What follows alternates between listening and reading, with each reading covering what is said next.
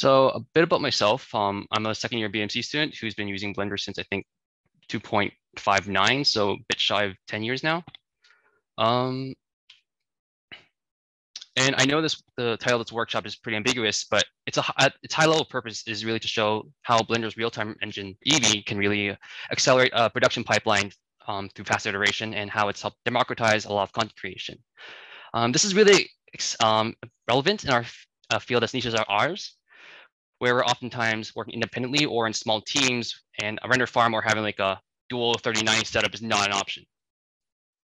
So like these are a few shots from like various animation projects I've worked on in the past few years, some more biomedical, some more engineering. And while the scenes themselves are pretty basic, what I think is more relevant is that a lot of these like quick shots were set up, rendered, and composited within like a morning or an afternoon.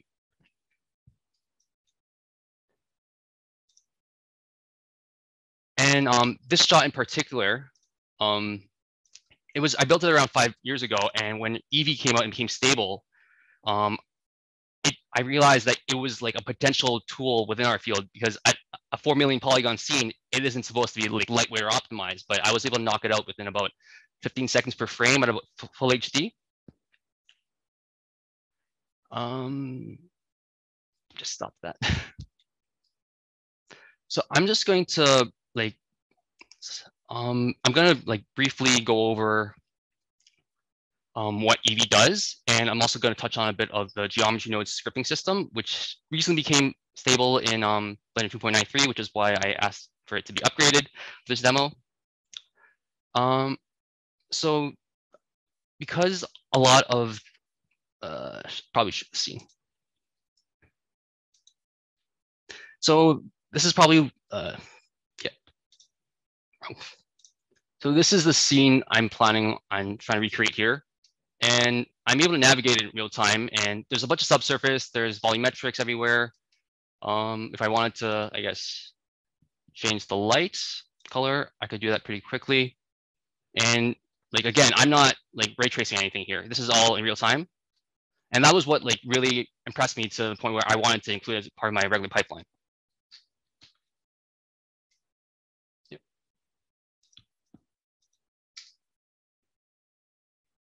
And I picked this scene in particular because when I remember thinking back to one of the pain points that a lot of the Malviz students had during they're taking the course is that they would always try pushing shots full of like membranes and subsurface scattering, and they would do this only to hear their fans scream in pain for several hours.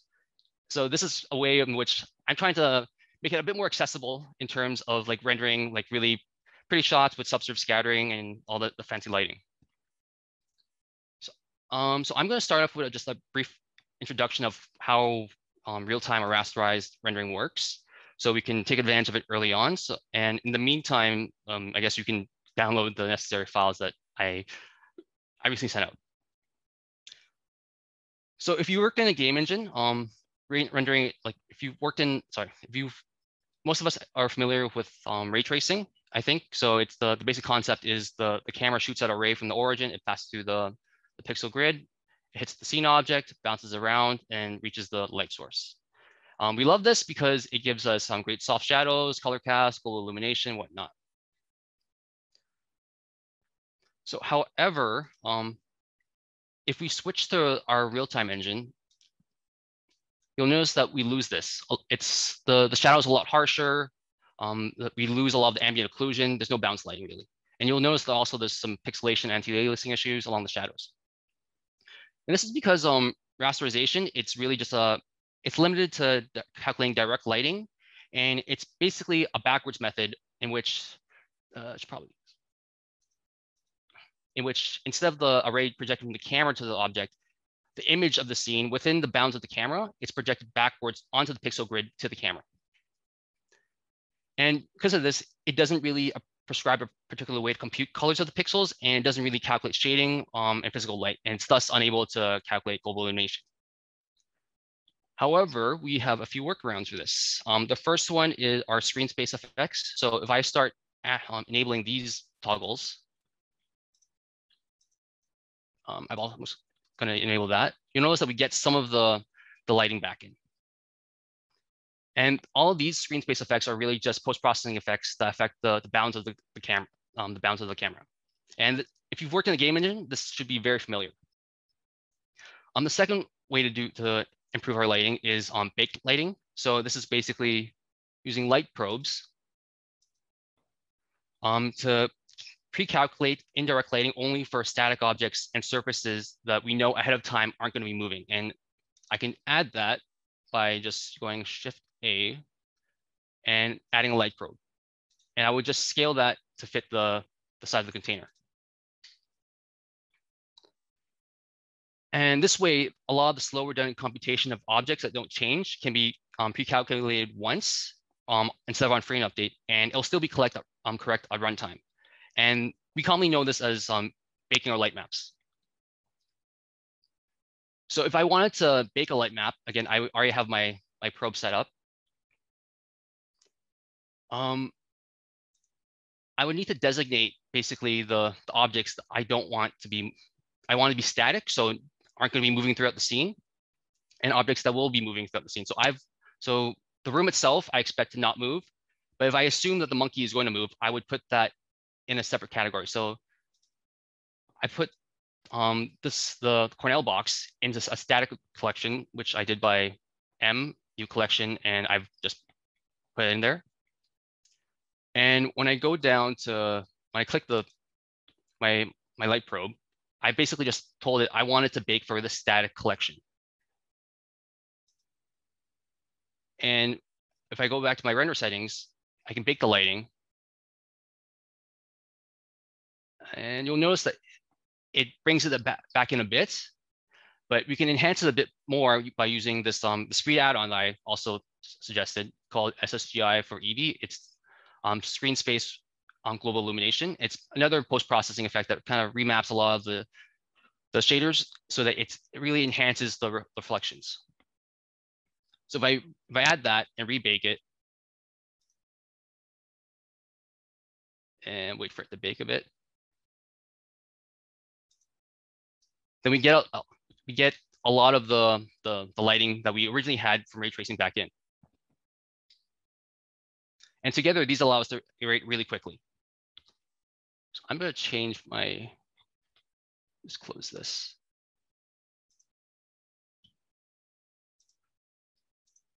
So this is the geometry nodes demo scene I sent out. And this is like my preferred workspace in which I have 4 quadrants. I'll have one window dedicated to my viewport, and I'll switch the other window to another viewport, and I'll drag off another window, and I'll have this as my geometry nodes, and I'll have this as my shaders. So I'm accessing this through a dropdown right now.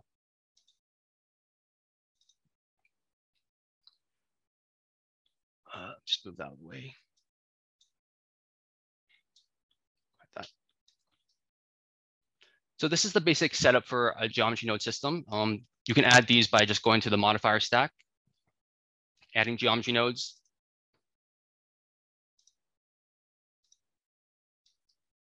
And this is basically kind of the boilerplate. I don't use all of them at once necessarily. It depends on what I'm trying to achieve with the distribution effect.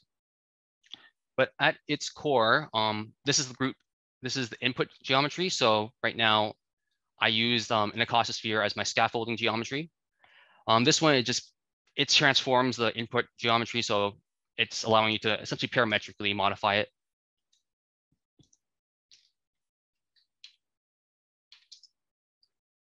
And if we ignore all of these in the middle,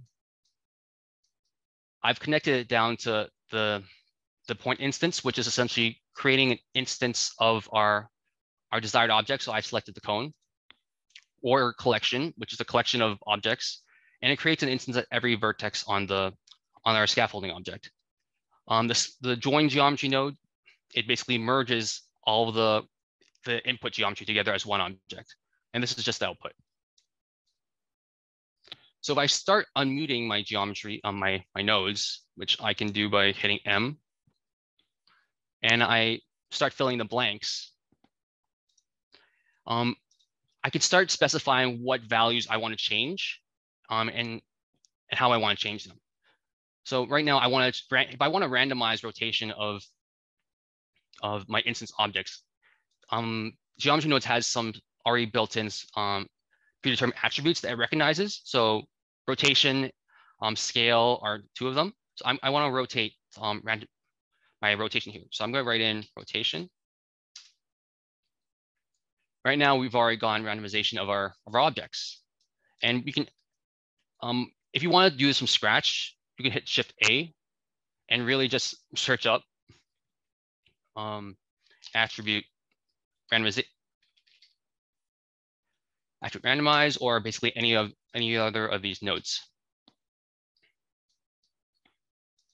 And by default, you'll notice if I mute this back, it doesn't align to the vertex normals. So to do that, you would need to specify it by using an align rotation to vector node, which by default looks like this.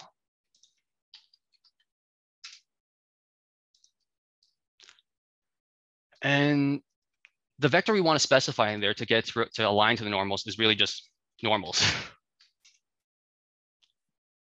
And you need to specify that you want to change it to an attribute because the vector you're affecting is like, it's a predetermined attribute.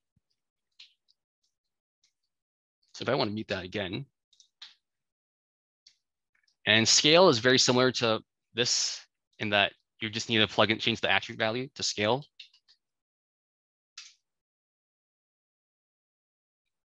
And this is a point distribute node. A point distribute node is really just, it's randomizing the distribution of how objects are located.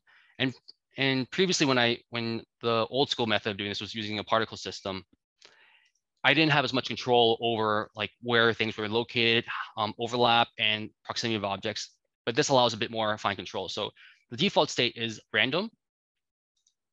However, you can change it to Poisson disk and specify basically the radius in which you can have objects overlap. So if I'm right now increasing my density but I don't want them to be too close together, I can just up the value. So together, these are like the basics of the visual scripting system in which we can modify geometry on the fly and have it branch off in a very nonlinear fashion. So if I want to, let me just reset this file. So if I wanted to recreate the initial scene I showed, I'm just gonna move this off to the side.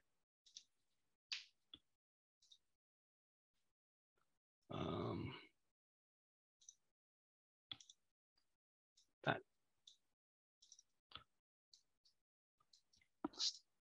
Cool. So I'm just gonna build this off by starting with a spline curve.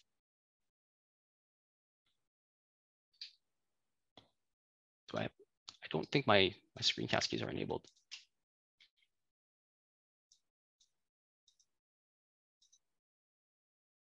Cool. So I'm going to start with a spline curve. You can access it by Shift A and curve. I'm just going to use regular path, and I'm going to rotate that so it's going towards the other axis. I'm going to rotate by 90. Did I rotate it? Nope. Rotate by 90 degrees. There we go. And I want to go for like that the Indiana Jones kind of God rays coming from the ceiling kind of effect. So I'm just going to extrude it to create this upwards facing tunnel. I'm going to align it to the side view by hitting 3 on my numpad keyboard. So E to extrude and E to extrude again to go up. And I'm just going to tweak this a bit by selecting the points.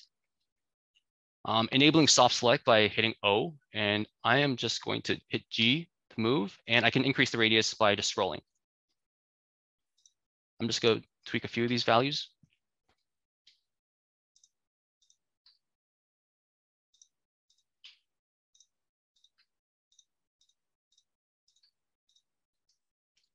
Cool. So from there, I want to actually create a shape. Right now, it's not creating any geometry. So I'm going to go over to my, my curve tab. I'm going to go down to the bevel and increase my depth. And this is totally subjective. If I want some ends to be narrower than others, I can go back into edit mode. I'm just tabbing in, select the point, and I can scale along the normals by hitting Alt S. Again, I'm just gonna soft select to change some things. Oh.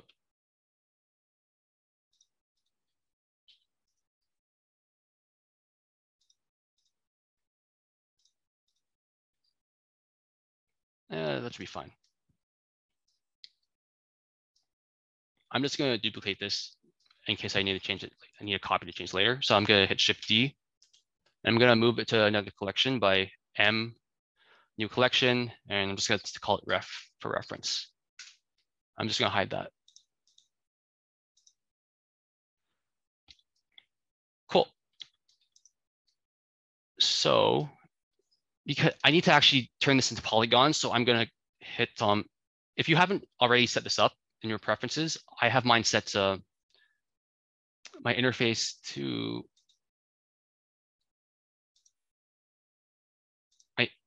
where is it? Yeah. By default, I have my space bar set to search, so I find it's a lot more convenient. It's what I was used to before they changed the whole mapping system. But you can basically search up any action you want using the space bar. So I'm gonna hit space bar, convert to mesh, and now we have a bunch of vertices. I want to give it a bit of distortion, so I'm going to create a displacement use a displacement modifier. You can access that using the wrench on this tab. Right now, it's just displacing everything evenly, so I need to create a texture for that. I'm going to hit New. I'm going to go into the Textures tab at the bottom, and I'm going to use a cloud texture, which is basically a generic noise texture. You can fiddle with the settings if you want. I'm probably just going to go back to default. You can fiddle with the strength. If you want to smooth it out, you can add a subsurface, not subsurface, a subdivision modifier. This is comparable to hitting like your smoothing levels in Maya.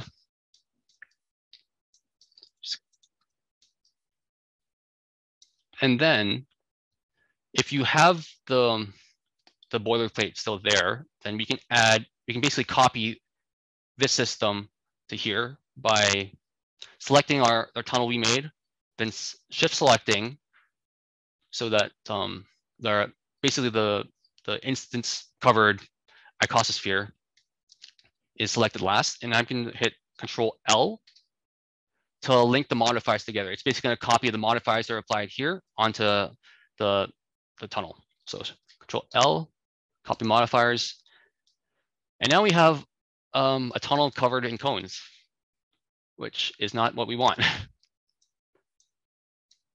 And because we are trying to make a cellscape, I need to create cells. So I'm just going to make some really quickly. I'm going to create them from cubes because I don't like pole artifacts. I'm going to subdivide it a few times by Control E. Control E, subdivide. I'm just going to increase it a few times. I'm going to smooth out the normals by right-clicking, shade smooth. And I want to convert this to a sphere. So I'm going to hit space again to sphere. There's actually a shortcut for this, but I don't bother remembering it. And I'm going to hit 1, so it's like a full, it converts it completely to a sphere. And because I want a bit of irregularity, I'm going to create another displacement map. Well, texture, there's no real map to this.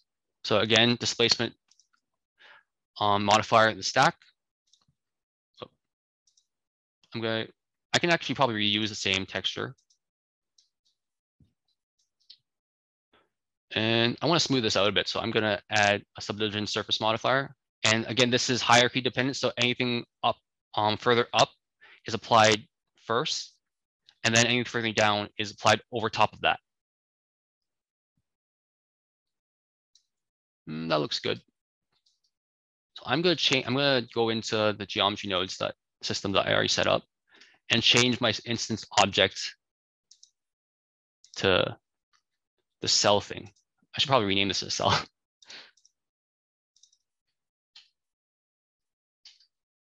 And I'm going to create its own collection just for organization.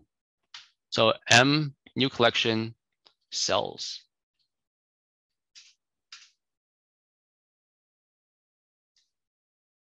And you'll notice that there's no scaffold in geometry. If you want to include that for whatever reason, you can go back to your input geometry, drag the node out into join geometry. So it combines everything together. I don't want that, so I'm just going to undo that.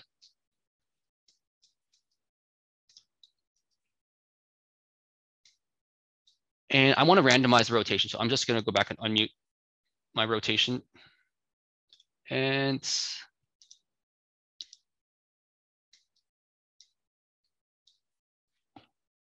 see. So these are the values I'm putting in right now. So the minimum rotation, say I want 0.5 to only rotate slightly. And the maximum rotation, I want maybe 10.5. Oops.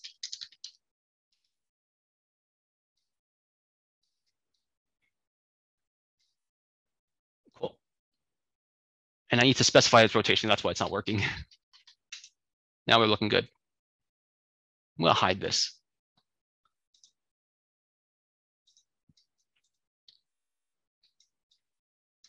And if you really want to treat this like an actual scripting system, like similar to, I guess, a component in Unity or how, yeah, components are basically scripts that have a predetermined architecture, you can expose the value by using this node. This will be regenerate every time you've used it up and plugging it into your max or your min in your max. And you can rename it by clicking on the tab, the group section, and basically rename it. I'm just going to leave it for now. I'm going to remove those. Quick question, Eric. What was the shortcut you used to like cut the node connections that you had? The node connections I had? Yeah, you just sort of like dragged over them and you cut those two. Control. It is control and right click. Sorry about that. No worries. Thank you. Yeah, and if you wanted to have like a fork in your nodes, you can. It's shift and right click, and you can use that if it's more organized way for you to branch off and whatnot. So yeah, you know, I might just actually, for sake of convenience, plug that in, rename it. Wrote min, wrote max. And this still looks way too organized. So I want to randomize the scale a bit. So I'm going to unmute this node by M, and I'm going to specify scale. And we already have a bit of variation now. Let's see. So you can mess around with it if you want. Probably going to leave this here. And so it doesn't look like, I don't know, a kebab, a curved kebab. I'm going to randomize the distribution by, again, unmuting that. And now this looks like a cellscape. So if you feel that the cells are a bit too close together, you can, I've already set it to Poisson disk. Again, its default is random. You can specify the radius in which they overlap. So I'm gonna tweak that a bit. And density max is a bit, it's a bit intuitive at this point, I think. Another quick question, Eric. Why would you pick Poisson disk over random or one of the other options potentially for the distribution? Because I want more control over the overlap distance. Because in the past, like whenever I used to use a regular particle system, I would have instance objects overlapping, and that's realistically not what happens in real life. So if I wanted to control like how closely my instance objects are together, that's when I would switch to Poisson disk. That makes sense? Yeah, thank you. I'm just going to switch this to another viewport. And I am going to start doing some look dev. I like to have one viewport dedicated to the actual rendered mode and one viewport for the unrendered mode so I can manipulate the camera a bit more easily. So if you want to set your camera to view, you can do Control-Alt-0 on your numpad. And that you can then N and T will toggle on and off so N will toggle off the right menu and T will toggle off your left menu. So if you do that and you go to the, sorry, I have like way too many tabs open. You go to the view tab, you can manipulate your view in camera by clicking camera to view and just panning around. So if I want a bit lower, okay, that looks pretty decent. Oh, okay. Let's zoom back out. And just to make things cleaner, I'm going to increase my passepartout so I don't have all this distracting stuff around this outside. And let's see what it looks like right now. It should look black because there's no lighting really. It's nothing too exciting. So I'm gonna, do I have a light in this thing? Yeah, I have a light. I'm gonna move this light. And I'm gonna place it what I think is the top of the, yeah.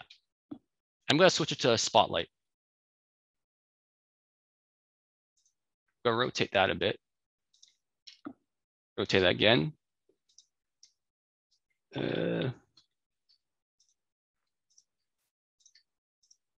And I'm just gonna tighten it up a bit. I don't want to, because I want some like really nice God rays kind of coming through. I'm gonna reduce the blend. And I'm gonna increase the value because I don't think 1000 watts is gonna be sufficient. Let's go for, all right. So again, we're getting like pretty hard shadows right now. We haven't baked any global illumination or whatnot. So if you want to enable your ambient occlusion, your bloom, screen space reflections, then we're starting to see a bit of bounce lighting, some fake bounce lighting. I'm going to change the materials for the original cell I did.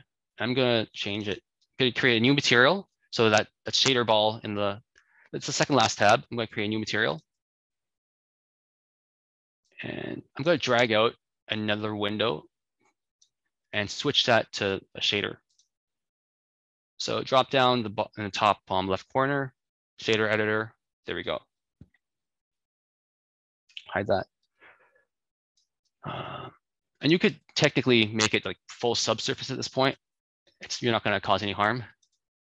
And if you look at the preview, we're already getting that effect. And if you zoom in, we're getting subsurface. And that's something normally that would make my computer scream in pain. I'm going to rotate this a bit. Oops. Move that out.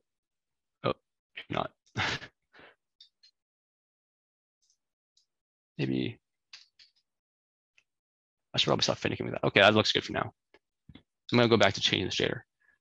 So if you've messed around with any type of Uber shader, whether it's ProRender, RenderMan, whatnot, this should be pretty standard. This is your PBR shader. You can affect your albedo, your base color, your subsurface, your metallic, your specular, your roughness, and your normals, etc. So you can technically access a really basic version of that in your inspector. So for now, I'm just going to change the color a bit. Turn that down. And I'm going to change my subsurface color so it looks a little less organic. And probably not have a 100 subsurface.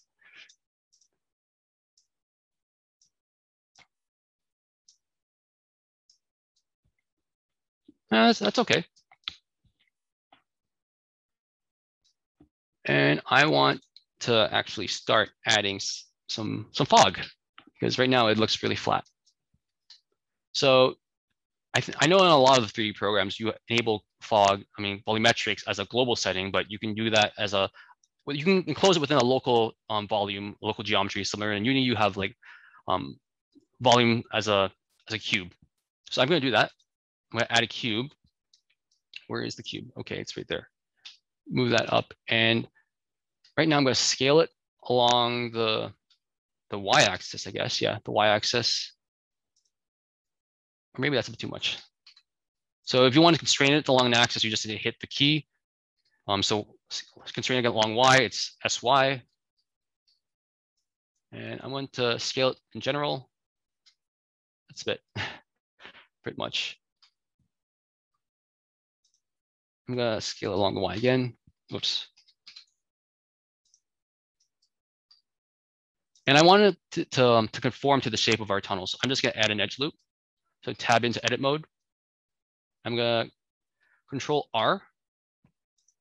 I'm gonna slide this along, probably along here.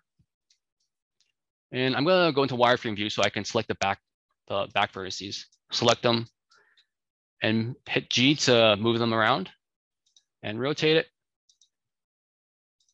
And probably move these a bit too. Cool. But if we go back to a solid view, you'll notice that it's obscuring our view. So we can fix this by going into this tab. It's basically object properties, and go into viewport display. And instead of display as texture, I'm going to switch it to wire. I'm just going to give this a material too. Right now it's basic solid. If you like look outside, yeah, okay. I'm gonna, by default, the default material is it's a PBR based surface material, and we don't want this to have a surface. We want this to have a volume, and so we're gonna delete this node, making sure you've selected the material. And is this the material? Oh, okay, that looks right. So I'm going to delete the BSDF shader, and I'm going to change it to a principled volume. Again, if you can shift A, you can search up the node. So I'm going to look up volume, principled volume. Cool. I'm going to plug that in to the volume node instead of the surface. And you'll notice that it's black. And that's because we have density set at 100, like 1%, like 100%. So I found that getting it to around 0.05-ish is a good starting point. And you'll notice that, let me just turn off my overlays. You can do that by hitting this button over here. This will give you a few other overlays if you wanted. So if you want your poly count, you can do that. I'm gonna leave that off. But you're noticing that we're getting a bit of volumetrics right now, but it's not exactly a very, very exciting color. So I'm gonna switch the color to maybe a bit orangey, maybe. And I'm gonna copy it over to absorption color. So you can do that. You can copy values over like colors by just hovering over the value and Control C, Control V.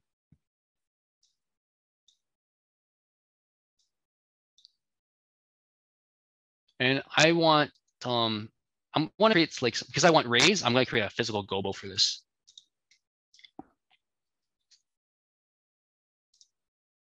And where's the plane? Okay, it's up there. I'm going to move that around.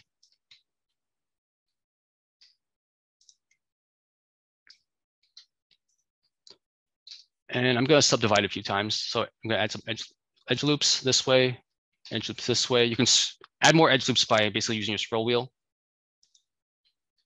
I'm going to switch the face mode and select them all. And I want to in a regular pattern. So I'm going to hit space, checker, deselect. I'm going to delete all the faces. And I'm going to move that over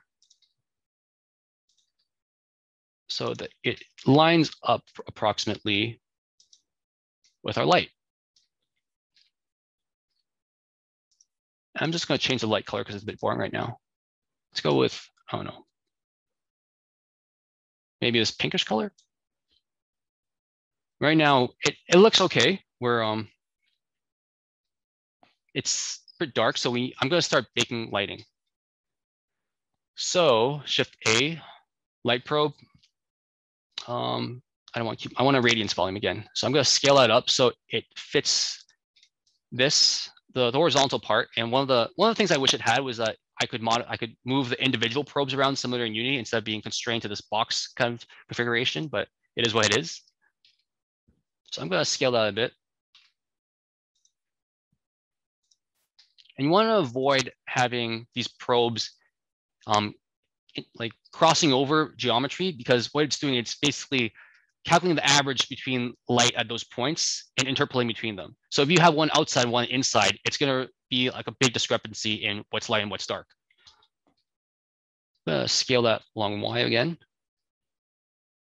Move that along Y. Duplicate that.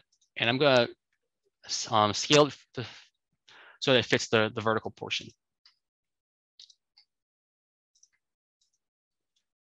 And maybe it can fit that bit better.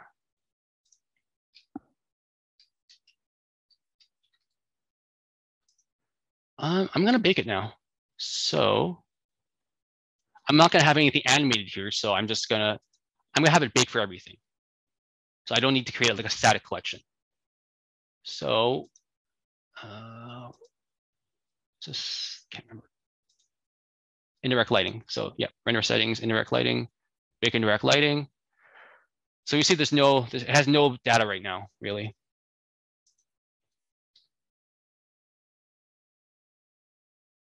And now we've just added back a bit of our bounce lighting. You're getting some color casts.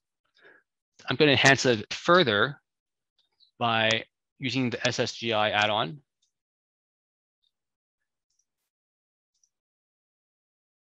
And I'm going to rebake it.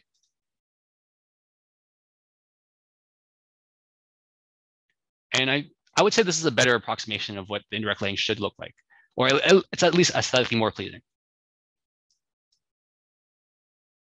Let me have it finish baking.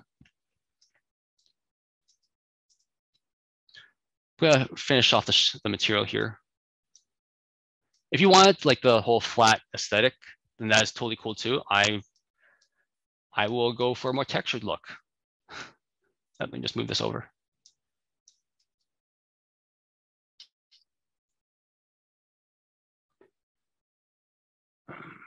So I'm just gonna go over textured, noise.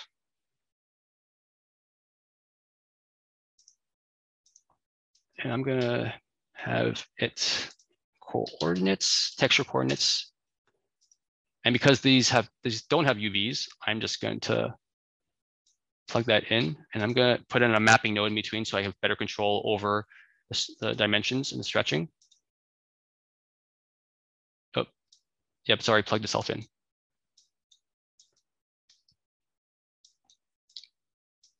Move that over. I'm going to turn this into a normal map. So I'm going to look up normal map, drop that in. And I'm going to pull the color value and put that in color. See how it looks. And I might, okay, there we go. I'm going to increase the scale a bit by using the mapping node. Let's go with maybe 10. Oh, that wasn't changed. It's a bit too intense, so I'm going to pull it down to maybe 0.5. Not enough. That looks a bit better. Okay.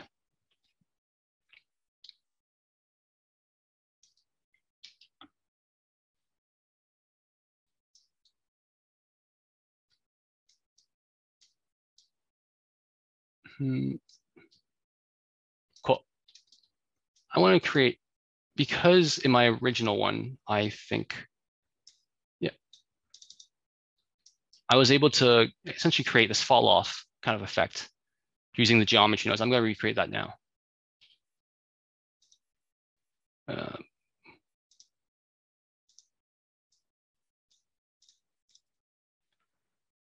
So if you go back to, you select the tunnel,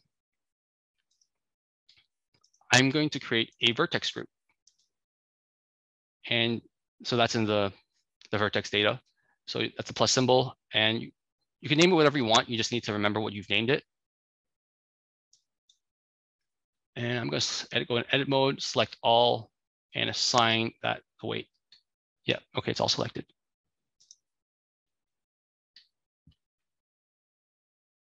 Go back to my modifier tab, and I'm going to use a vertex weight proximity. And I'm going to put that above the geometry node so that it knows to read from this before creating the geometry. I'm going to type in group because those were the vertices that it was using. And I'm going to create an effector object. So empties are basically null objects if you're coming from C4D. I'm going to use a sphere. Where did it go? Okay, it's right there.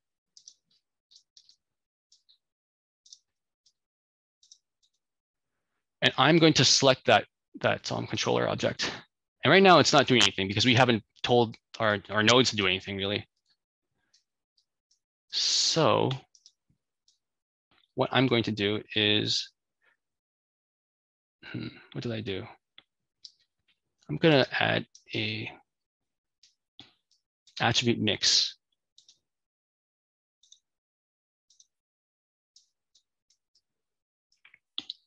And I want to change the attribute by multiplying values. So I'm going to switch mix to multiply.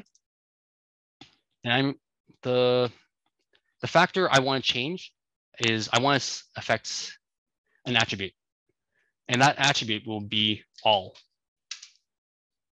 And the second one, I also want to be an attribute, but I want that to be the scale. And for the B value, I want this to multiply by a float, so a decimal number. And this will essentially be your floor value, so the bottom range of how you can scale it down to. And the output value is also going to be a scale because it's affecting the scale ultimately. And move that over. And basically these two nodes, they're kind of the last nodes you want to have hooked up. So I'm going to put that in between there. Is it doing anything? I need to increase this. Let me see. Oh, I need to change this proximity mode to geometry. And that's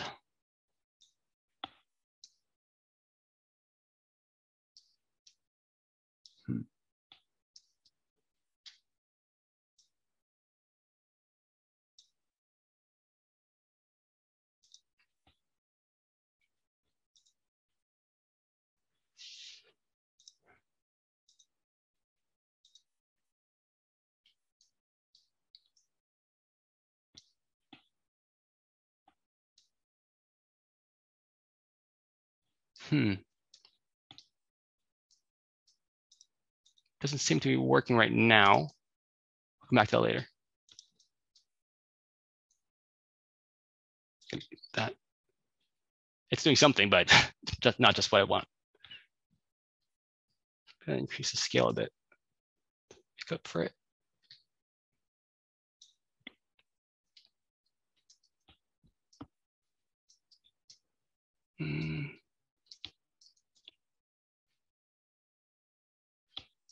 And let's see.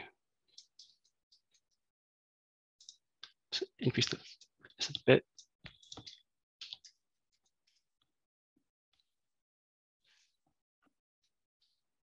Add another light so it's not as dark.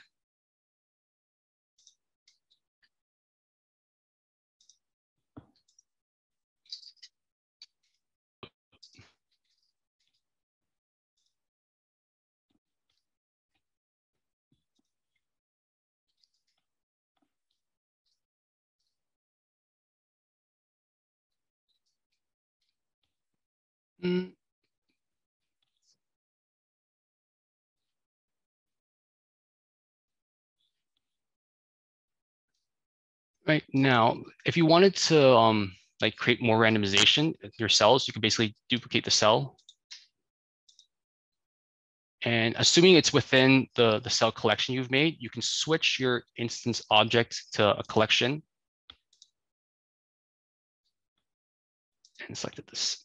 Oh, make sure you don't have whole collection set up. And you can change this by creating a different material from that. I'm gonna create a copy of it. by hitting the number. So it's only a single user copy.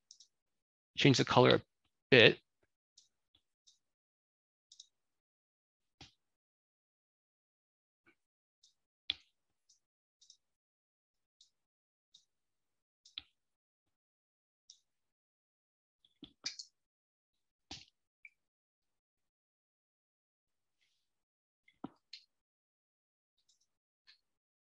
Yeah, that's more like it.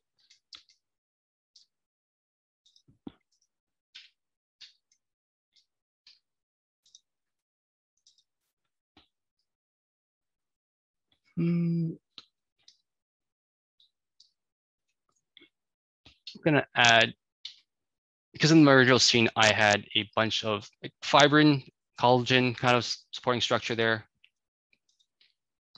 There is an add-on you can enable. I'll just move this down. And add-ons, IV, Gen. I've already enabled it. So I'm just going to take the original mesh we had, duplicate that, and convert this to mesh. I'm going to scale it along the normals again by selecting all, scaling around the normals by Alt-S.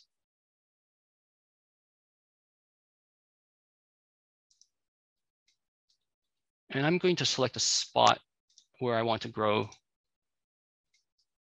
I'm going to move my cursor to that selected area by Shift-S, cursor to selected.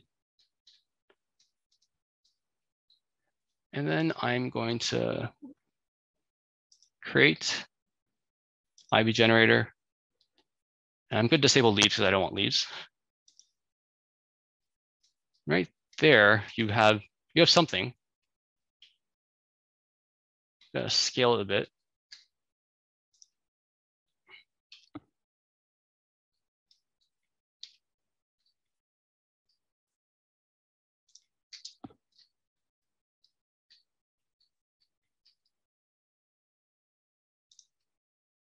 Oh.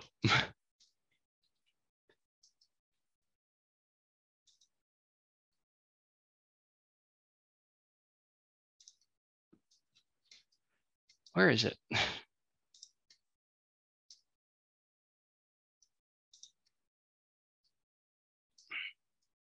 Okay, it's there. Just gonna move it along the x-axis.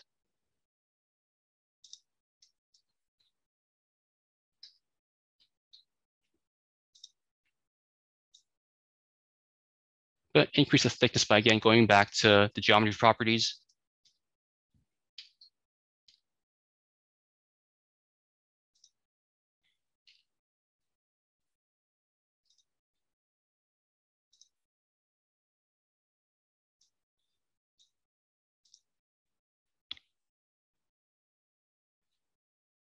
I'm going to change the materials so it's not just like a generic opaque thing. Drop the roughness so it's a bit more reflective. And I'm going to hide this because I don't need the proxy object anymore. And by default, again, if you work in a game engine, materials are opaque. You need to set them to be transparent or translucent. So I'm going to change my settings to alpha hashed. Again, alpha hashed. And enable screen space refractions and subsurface translucency. I'm going to double check that I have refraction. Okay, I haven't. I need to enable that. And I'm going to increase my transmission. And now it's starting to look glassy, which is kind of okay, I guess. Oh.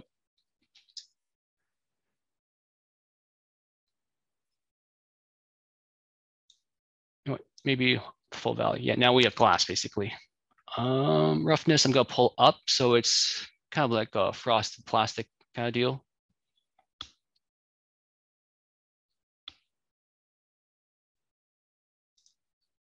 And again, there's pretty minimal lag. I don't need to wait for samples to finish calculating.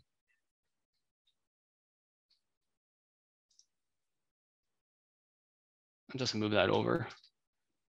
I think that I'm not done with this, but a lot of it right from here is just tweaking really.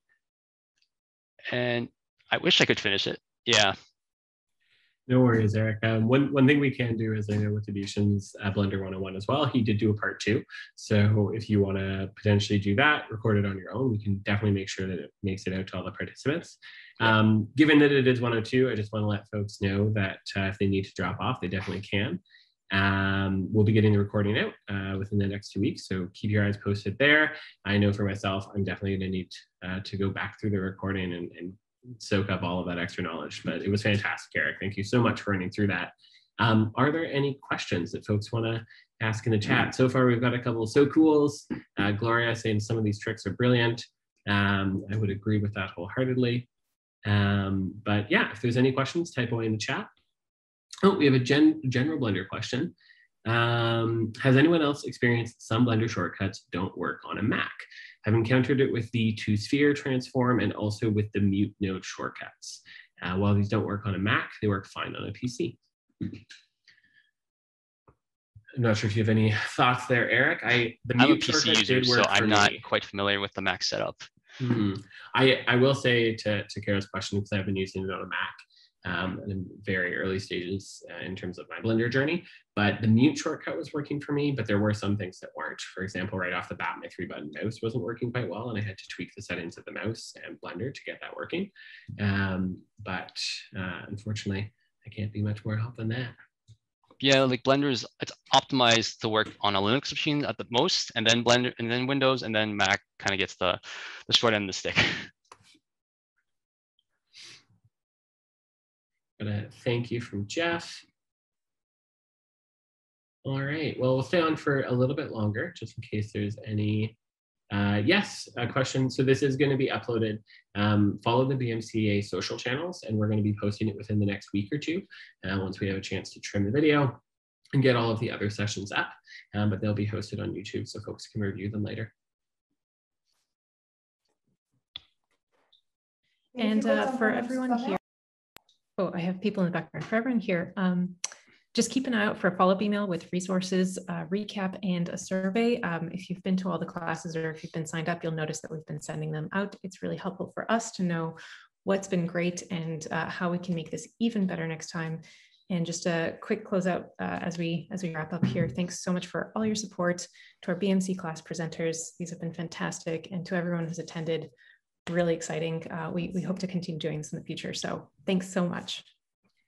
We have one last question, and then we'll wrap it up. But Gloria was wondering if she wanted to render an animation of 10 seconds using some of the settings that you've used here.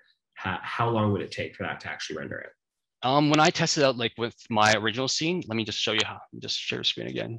Like it took about 15 seconds, but that was partially because I optimized some of the settings. So like if I render image, it's gonna load the buffer a bit. No worries. I'm not sure if you're actually sharing your screen right now either. Oh, is my scene? Oh, I didn't select the scene. Yeah, if you look at the time, it was 12 seconds to render.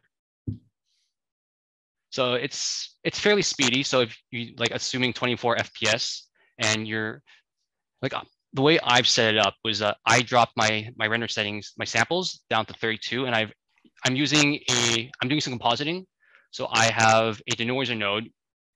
If you can use your compositing tool of choice, whether it's Resolve or After Effects, but I usually don't like to use the inbuilt, where's my camera? Gloria was wondering, is that 12 seconds per frame or? Yeah, okay, per frame. Perfect. So it's not going to be quite as optimized as saying if you made the scene Unity or Unreal, but at the same time, you do have access to your more mainstream modeling tools.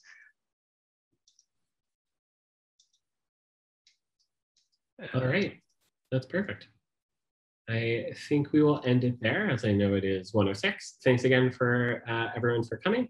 I'm going to be stopping the recording, and then I will be ending the meeting for everyone. But I hope everyone has a fantastic Friday and a fantastic weekend.